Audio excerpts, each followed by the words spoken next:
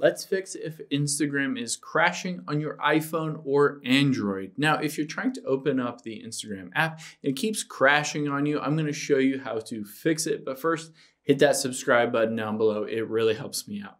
Thanks, guys.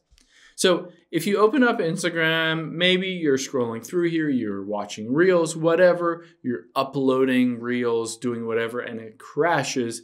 There are a couple different reasons why that might be the case. One is that its Instagram servers might be down, or there might be a glitch in your specific app. So let's hop out of here and we'll make sure that it's not an issue with Instagram. So we'll type in "is Instagram down" here, and we'll go to down detector. Now, if you scroll down and you see a sudden spike in reported outages, most likely it's crashing because the Instagram servers have some kind of issue or bug in these servers, and they're working on that. Usually that takes a few hours and it'll be back up and running. You'll be able to open up the Instagram app without any issues and it crashing.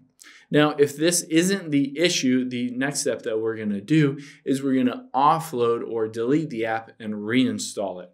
So let's hop into settings here. If you're on Android, go into your settings, find your applications. You're going to want to clear the cache, delete the app, and then reinstall the app.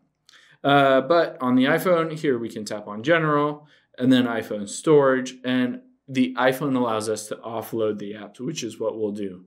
So once this loads up all of the apps, we'll find the Instagram app and offload it.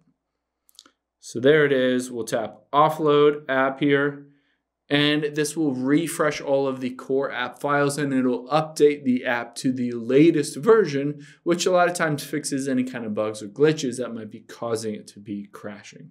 So let's reinstall the app, and then once we've done all that, we can open up the Instagram app again and it shouldn't be crashing on us.